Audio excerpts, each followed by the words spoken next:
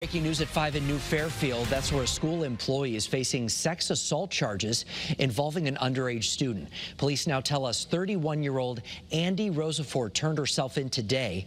The investigation started last month when a parent reported that a student left a party to meet an adult woman and believed that meeting involved a sexual encounter. During the investigation, the victim confirmed that to police and talked about messaging with the teacher on social media and exchanging explicit pictures.